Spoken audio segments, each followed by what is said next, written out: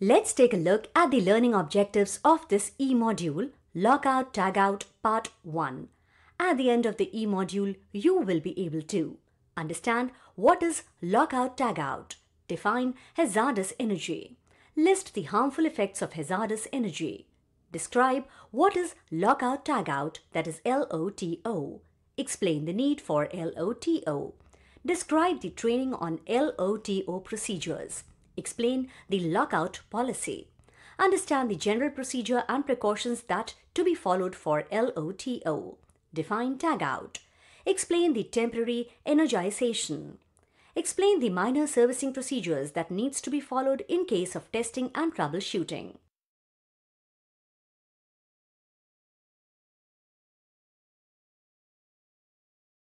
Let us start this module by defining what is Lockout Tagout. Lockout Tagout or LOTO or lock and tag is a safety procedure which is used in industry and research settings to ensure that dangerous machines are properly shut off and not able to be started up again prior to the completion of maintenance or servicing work. Hazardous energy sources need to be isolated and rendered inoperative before work is started on the equipment in question. The isolated power sources are then logged and a tag is placed on the lock identify the worker who has placed it. The worker then holds the key for the lock, ensuring that only he or she can restart the machine. This prevents accidental startup of a machine while it is in a hazardous state or while a worker is in direct contact with it. Employees servicing or maintaining machines or equipment may be exposed to serious physical harm or death if hazardous energy is not properly controlled. Compliance with the lockout or tagout standard prevents an estimated 120 fatalities and 50,000 injuries each year. Workers injured on the job from exposure to hazardous energy lose an average of 24 workdays for recuperation.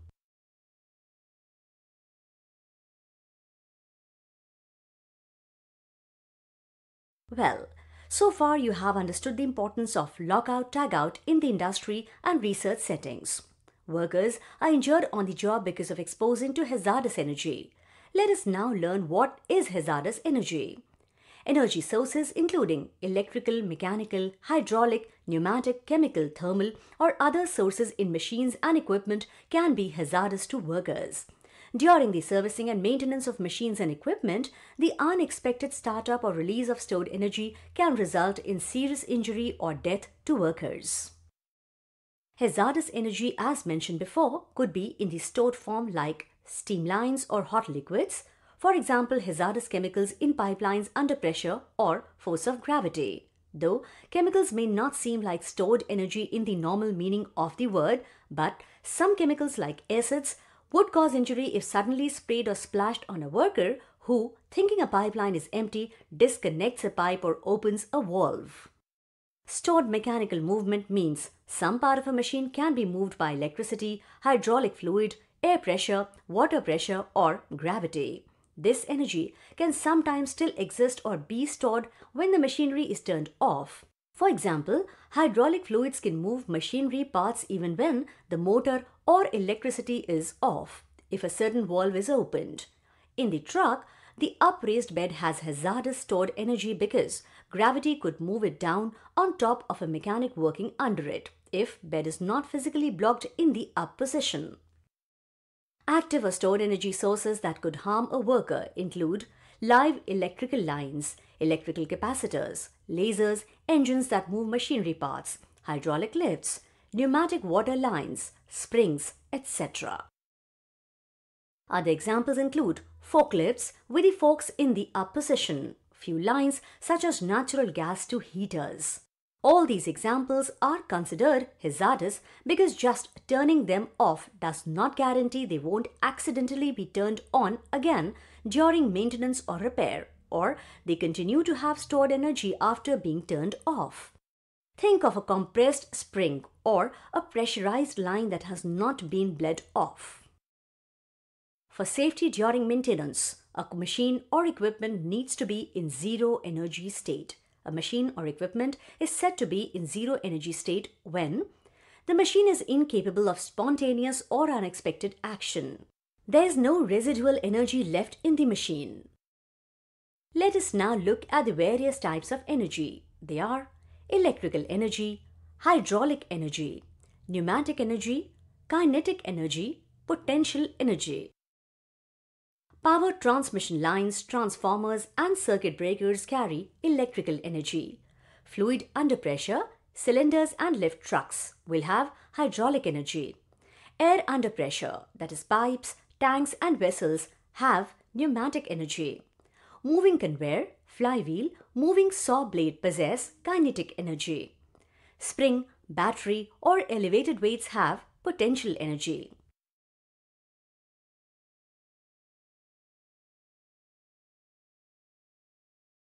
Let us now learn the harmful effects of hazardous energy. Workers servicing or maintaining machines or equipment may be seriously injured or killed if hazardous energy is not properly controlled. Injuries resulting from the failure to control hazardous energy during maintenance activities can be serious or fatal. Injuries may include electrocution, burns, crushing, cutting, lacerating, amputating or fracturing body parts and others. Examples of harmful effects of hazardous energy are: a steam valve is automatically turned on, burning workers who are repairing a downstream connection in the piping. A jammed conveyor system suddenly releases, crushing a worker who is trying to clear the jam. Internal wiring on a piece of factory equipment electrically shorts, resulting in electrical shock to worker who is repairing the equipment.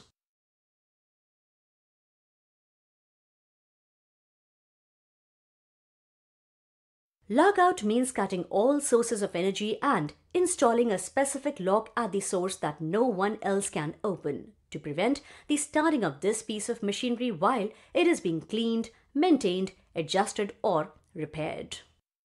Or simply put, it is the use of a special locking system to prevent power from being accidentally turned on during repair or maintenance works. A lockout device is a device that utilizes a positive means such as a lock, either key or combination type, to hold an energy isolating device in the safe position and prevent energizing of machinery or equipment. Included in this category are blank flanges and bolted slip blinds. Tagging or tagout is the placing or addition of a tag to the locking device, which indicates the date, time, and the name of the worker as well as a danger or warning sign not to start the machine. However, it is important to note that this never replaces a lock. Lockout and tagout put together are also known as LOTO. During normal operation, guards, cover plates, panels, etc. must be in place to protect employees from contacting, moving, or dangerous parts of machines or equipment that could lead to entanglement, electric shock, amputation or laceration, and pinching, pinning, crushing, or other injury. However, it may be necessary to remove or deactivate guards during maintenance and repair operations. In these situations, a lockout tagout, that is LO or TO program, must be observed. Lockout tagout is a systematic approach to minimizing the risk of injury resulting from the unexpected startup, that is energization of a machine or equipment during servicing and repair. LOTO features should consist of following key elements. LOTO devices must be personal, that is, labeled to identify the name of the specific employee who is authorized to apply and remove it. LOTO devices must be unique or distinct and durable. LOTO devices can be used for no purpose other than controlling hazardous energy sources. LOTO devices used must be standardized according to color, shape, or size. Devices must be able to withstand harsh environments and not easily removed. That is, require excessive force and special tools, for example, bolt cutters, etc., to defeat.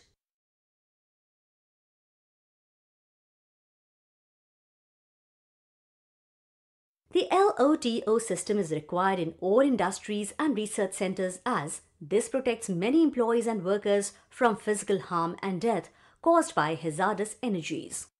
The basic purposes of using LOTO in workplaces are as follows. LOTO maintains safe environment. It avoids injuries to technicians working on the site due to switching on the power line or machine by other staff. It provides for controlled maintenance or repair works. Individual technician will have their lockout and tagout control to avoid others switching on. And finally, it is required by law.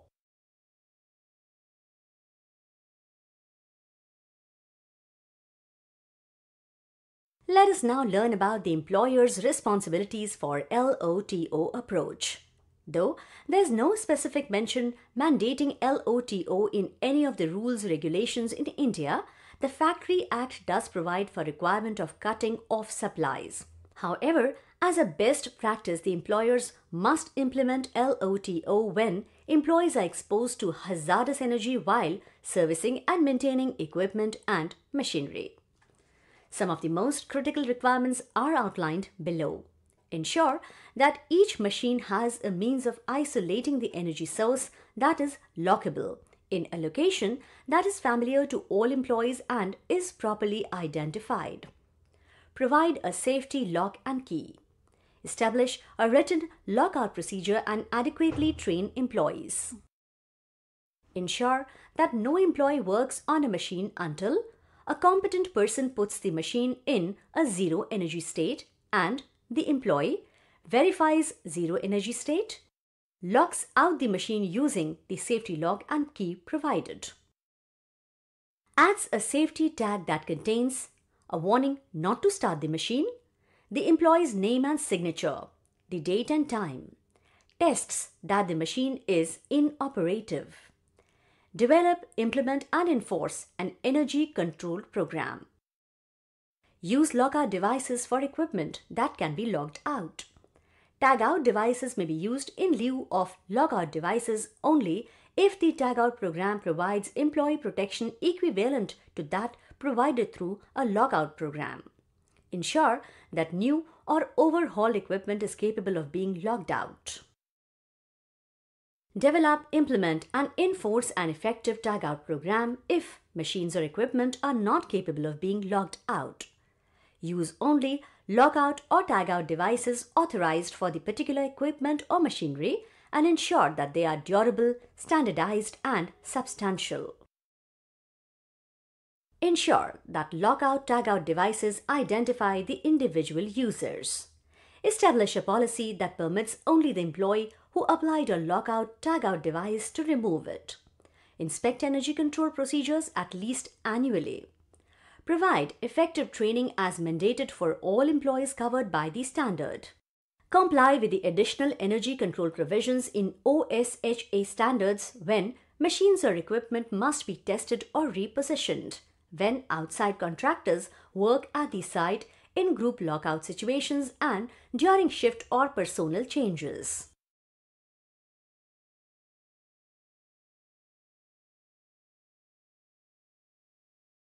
Failure to control hazardous energy accounts for nearly 10% of the serious accidents in many industries. Proper lockout-tagout, that is LOTO practices and procedures safeguard workers from hazardous energy releases. All workers should be trained to ensure that they know, understand and are able to follow the applicable provisions of the hazardous energy control procedures in the following manner. Workers must be trained in the purpose and function of the energy control program and have the knowledge and skills required for the safe application, usage and removal of the energy control devices. All employees who work in an area where energy control procedures are utilized need to be instructed in the purpose and use of the energy control procedures, especially prohibition against attempting to restart or re-energize machines or other equipment that are locked or tagged out. All employees who are authorized to lock out machines or equipment and perform the service and maintenance operations need to be trained in recognition of applicable hazardous energy sources in the workplace the type and magnitude of energy found in the workplace, and the means and methods of isolating and or controlling the energy. Specific procedures and limitations relating to tagout systems where they are allowed. Retraining of all employees to maintain proficiency or introduce new or changed control methods.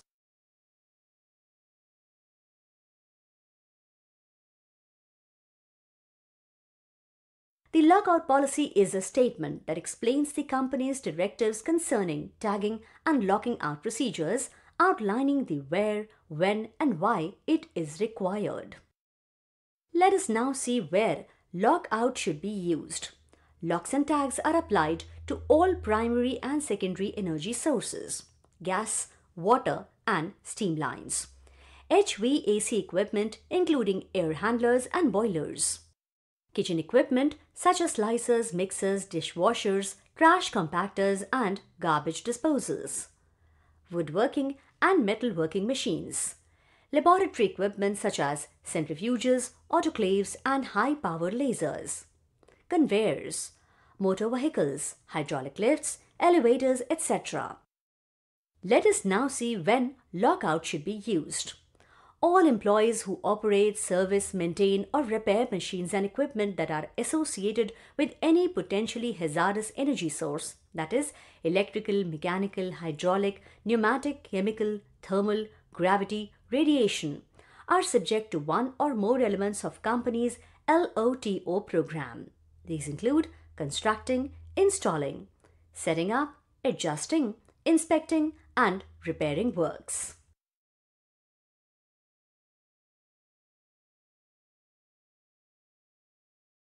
As a general rule, specific procedures must be documented for each piece of equipment subject to LOTO. These procedures must contain the following information: a specific statement of the intended use of the procedure, specific procedural steps for shutting down, isolating, blocking, and securing machines or equipment to control all sources of hazardous energy, specific procedural steps for the placement, removal, and transfer of LOTO devices and responsibility for the devices, specific requirements for testing a machine or equipment to determine and verify the effectiveness of LOTO device, and other energy control measures. Let us now see various steps to follow while writing LOTO procedures for any industries. Technician must be trained on lockout and tagout or LOTO procedures before they start handling the maintenance activities. All authorized and affected employees must complete LOTO training, consisting of both general training provided by EHS and supplemental specific training provided by the supervisor or delegate. Specific training by the supervisor must include site-specific equipment or machines and related LO or TO procedures. An affected employee is an employee whose job requires him or her to operate or use a machine or equipment on which servicing or maintenance is being performed under LO or TO, or whose job requires him or her to work in an area in which such servicing or maintenance is being performed. Each affected employee shall be instructed in the purpose and use of the energy control procedure. An authorized employee is a person who locks out or tags out machines or equipment in order to perform servicing or maintenance on that machine or equipment. Each authorized employee shall receive training in the recognition of applicable hazardous energy sources, the type and magnitude of the energy available in the workplace, and the methods and means necessary for energy isolation and control. All other employees whose work operations are or may be in an area where energy control procedures may be utilized shall be instructed about the procedure and about the prohibition relating to attempts to restart or re-energize machines or equipment which are locked out or tagged out. Site supervisor must be aware of the maintenance activities along with client's approval and obtain permission from his manager to lock out and tag out. Shut down the equipment as per approved procedure. Place locks and tags on the switches or valves that needs shut down during maintenance activities. Double check if the switch or valve still operates even after it is locked. Perform the maintenance or repair activity as per the plan. Make sure the technician changes their locks if the shift ends before the work is completed. The next shift technician must use his or her own locks. Once the work is completed, ensure all the locks and tags are removed. Switch on the machine or switch or valve for its operations.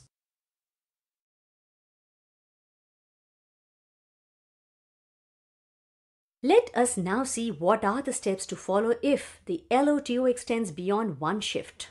When a LOTO extends beyond one shift, there is a higher risk of accidents, often attributed to a lack of communication between affected and authorized employees of different shifts. Therefore, the following additional procedural steps are necessary. Authorized employees from both shifts should meet together at the lockout, tagout device or devices. The incoming authorized employee should place their lock or tag on the energy isolating device. Before the exiting authorized employee going off shift removes their lock or tag, the oncoming authorized employee must then re-verify that all safety devices such as blocking are in place, stored energy has been relieved, and that the system has been effectively locked. Incoming affected employees should also be alerted. Let us now see how to remove the LOTO device in case of absence of authorized employee.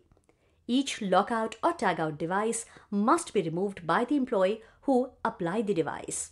When the authorized employee is not available to remove it, their supervisor must contact EHS to document the occurrence and develop specific procedures that provide equivalent safety. Let us now see how to handle the situation if there is a group LOTO. In some cases, service or maintenance or repair of a particular machine or equipment may involve more than one person. In this case, a group LOTO procedure must be implemented. The process is similar to that described previously, but with a few nuances to account for the involvement of more than one person.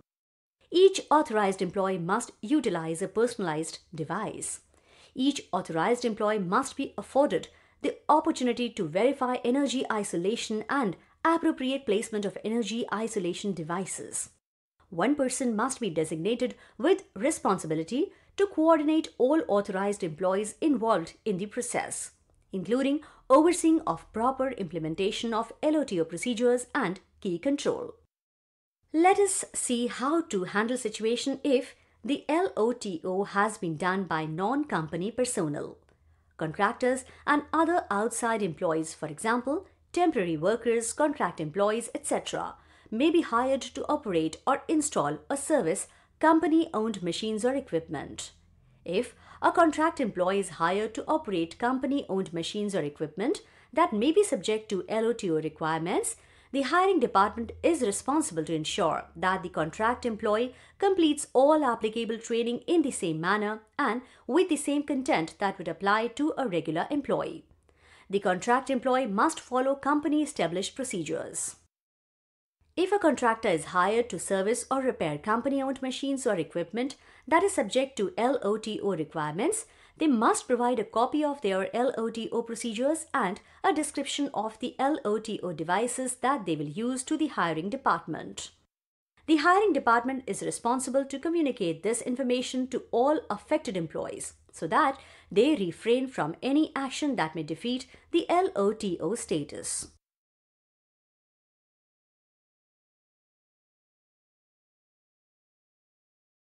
A tagout device is defined as a prominent warning device, such as a tag and a means of attachment which can be securely fastened to an energy isolating device in accordance with an established procedure, to indicate that the energy isolating device and the equipment being controlled may not be operated until the tagout device is removed.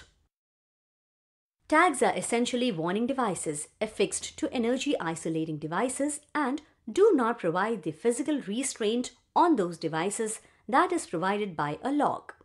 It differs from a lockout device in that it is not as robust since it does not involve a lock. Tagout devices can be used in lieu of lockout devices only in very limited situations, generally only when an energy isolation device is not capable of being locked out. Like lockout devices, tagout devices must also be personal, unique or distinct, and durable. They must identify the person placing them by name. They must not be used for a purpose other than controlling hazardous energy sources, and they must be standardized, print and format. When a tag is attached to an energy isolating means, it is not to be removed without authorization of the authorized person responsible for it, and it is never to be bypassed, ignored or otherwise defeated. Tagout devices, including their means of attachment, shall be substantial enough to prevent inadvertent or accidental removal. Tagout device attachment shall be having the general design and basic characteristics of being at least equivalent to a one-piece, all environment-tolerant nylon cable tie. Tagout device attributes and placement requirements include the following. Tags must warn against hazardous condition if the machine is energized and offer clear instructions such as do not start, do not open, do not close, do not energize, or do not operate. Tags and their means of attachment must be substantial. The tag should be made of materials that are durable enough to withstand the environmental conditions encountered in the workplace. Tag attachments used to attach the tag must be non-reusable, self-locking and non-releasable with a minimum company locking strength of 50 pounds. Tags must be attachable by hand, and the device for attaching the tag should be a one-piece nylon cable tie or its equivalent. Tags must be securely attached to energy isolating devices so that they cannot be inadvertently or accidentally detached during use. Where a tag cannot be affixed directly to the energy isolating device, the tag must be located as close as safely possible to the isolation device in a position that will be immediately obvious to anyone attempting to operate the isolating device. Tagout devices must be affixed in such a manner to clearly indicate that operation or movement of the energy isolating device from the safe or off position is prohibited. As with lockout devices, tagout devices are to be removed only by the person placing them and are never to be bypassed, ignored, or otherwise defeated. When only a tagout device is used, an equivalent level of safety to a lockout device must be achieved. This is generally accomplished by supplemental safety measures such as removal of an isolating circuit element, blocking of a controlling switch, opening of an extra disconnecting device, removal of a valve, handle, etc.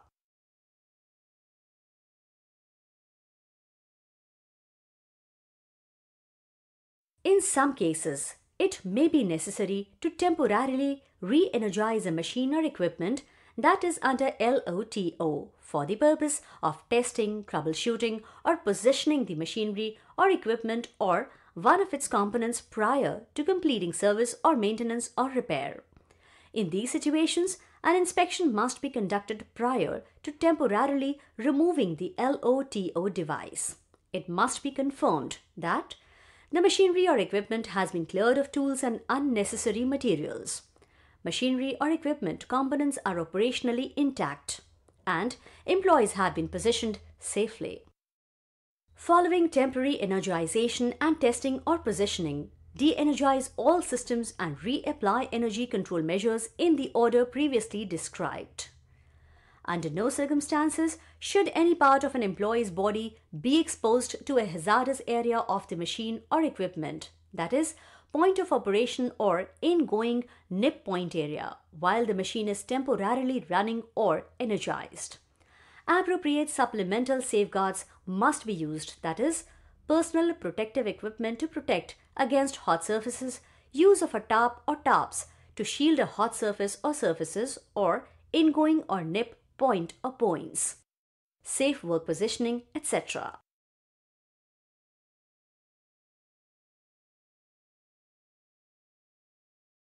Minor tool changes and adjustments and other minor servicing activities which take place during normal production operations are not subject to LOTO standards provided all of the following criteria are met.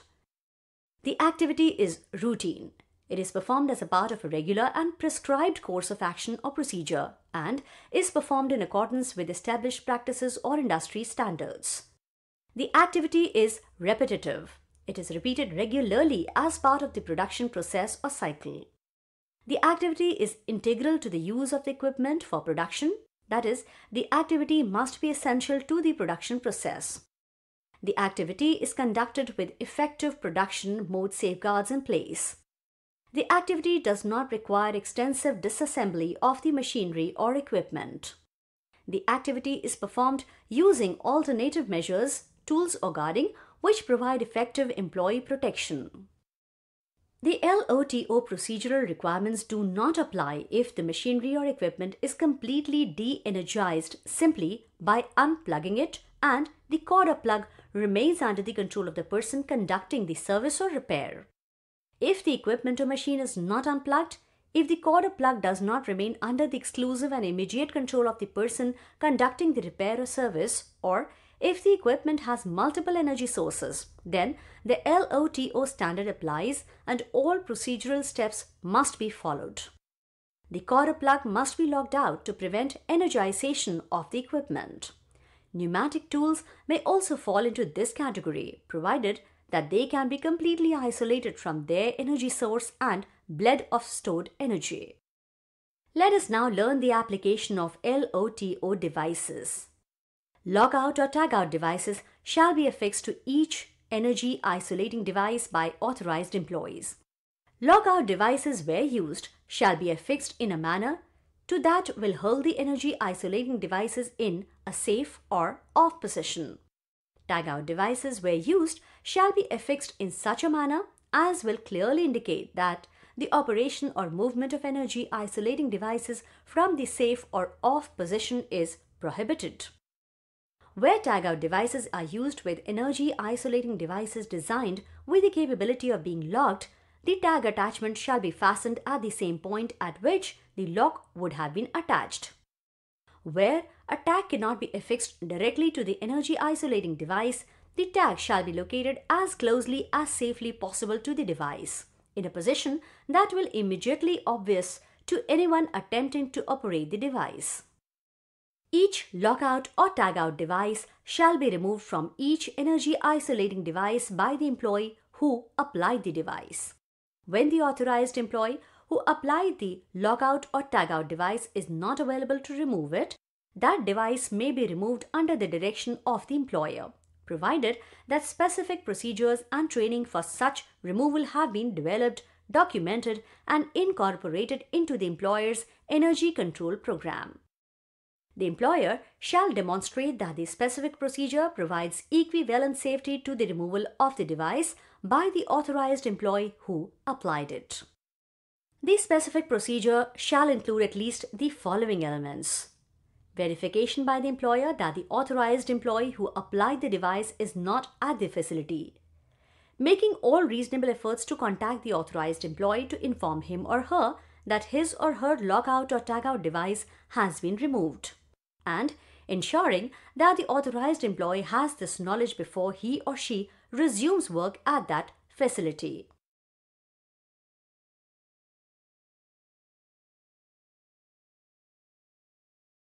Congratulations! You have now completed this e-module on Lockout Tagout Part 1.